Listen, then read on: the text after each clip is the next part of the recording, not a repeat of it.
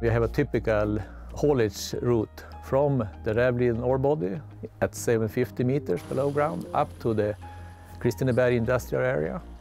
So this heavy, long transport, here it's very hard to only use batteries. The trolley solution will help us to replace diesel with electric power. And in the end it will reduce our CO2 emissions, but also help us to reduce the cost per ton. We were asked by Boliden to collaborate with Epiroc to bring this full electric mine in Boliden into place. Based on our previous experience with Trolley and our eMine concept, we are proud to deliver this from grid to wheel. Well, there's a couple of new components on the track. So there's first of all a pantograph that will go up and connect to the infrastructure.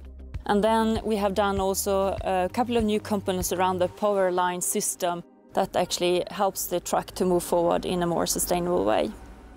We have built a test track here, about 800 meters, with the contact wires in the roof. And now we are running the trolley truck loaded with ore and trying out the performance of the system as whole. For me, it's been sounding more like we have been one company working with this together than three. I think the collaboration between ABB and Epiroc has been working very good. The goal and the division of work was very clear from the beginning, so everyone has contributed very well to the project. Bringing all the knowledge from these three parties, that's when the magic happens. Demos like this really help us to accelerate the innovation in a very smooth way and in collaboration with other partners.